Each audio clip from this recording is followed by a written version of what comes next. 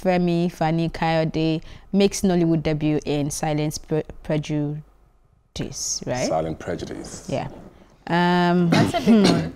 It's a good one, but did you notice how the blogs read out his full, like even the names? Why did they do that? Even the names we did not know he had. Adekola, Ademola, Ade something, Ade. Why is it that deep? No, to make sure he's the one.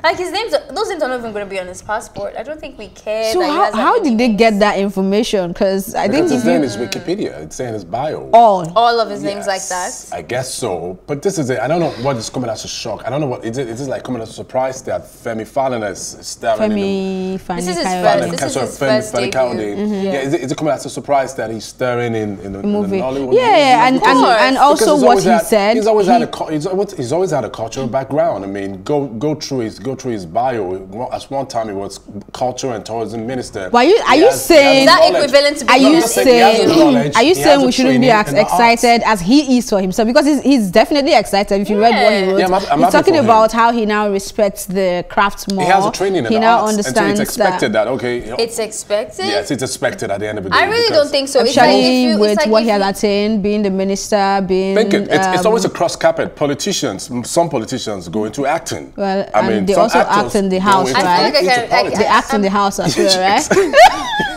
I feel like that list is very small. It's a lot of industries, maybe music and acting, yes, but politics and acting. Or maybe moving from acting and then into politics. It's usually not what I'm the saying other way. For most of those who cross carpet into acting, most politicians who do check their training, check their background. They have training in arts and theatre. So they're chasing their passion, right? There's a lot of politicians in there. Yeah. That's not just Femi Fallon, and it's because of the commission. Fani-Kayode. Exactly. Sorry, Femi Fallon seems to be. Now I understand why the blogs had to spell out all his names, so you two won't do this. Okay. But I think it's also because of the commission that is sponsoring this movie. Obviously, it's from a political agenda, and I think they're trying to really educate us with this movie, and they're trying to get it from the horse's mouth, or right from the source and stuff. So I'm eager to see. I've never said this before, but I'm eager to see this in Nigerian movie and see what it's about. Like you said, if they want to educate us, I hope they truly educate us rather than trying to